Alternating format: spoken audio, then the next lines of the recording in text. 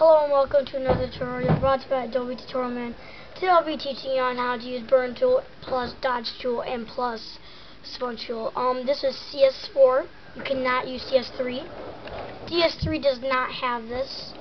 So let's get started. Open up a photo. You have something, anything will work. Mostly I prefer face. I have my really cool guy. I have Heath Ledger. So I'm going to go to open. Just going to open up your picture. Alright, Heath Ledger. He's a really cool, good actor. Here's Heath Ledger, pretty much. What we're going to do is, I'm just going to zoom in on him so I can get a better look.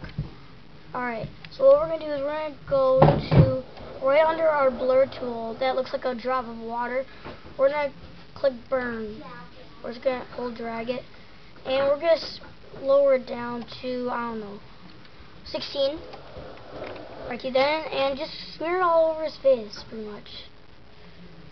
As you see, his face is starting to look a little burned. Just, basically just get him in. Try getting his hair, just like to make it darken so it can go better with everything else. And do everything possibly you can. And then go over it again. Just click over it again. And just keep going over. Oh, sorry. Control Z. Just keep going over it pretty much until he gets burned. So yeah, that's how you pretty much do this, the burn tool. And so just do that. Okay, now I'm going to teach you how to use dodge. Dodge is sort of a brightening thing, so it gives you brightness. So now what we're going to do, dodge tool sort of makes it brighter. That's what's cool if you want to get rid of your burn. Just keep clicking on it. And this is also good for bright, say if you are in a magazine, let's say that you want to make your teeth whiter. That's what they use for pictures, pretty much.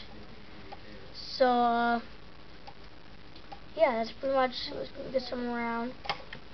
Now what we're going to do is we're going to go into a sponge tool. Sponge tool brings a lot of seasick into your, just a lot of seasick, greenish. So yeah, as I was saying, it brings a lot of sickness into your picture. Okay, it's really good for like old pictures to see, just like that. So yeah, it can cover all the basics. I hope you like this tutorial. I hope this has taught you a lot. And bye.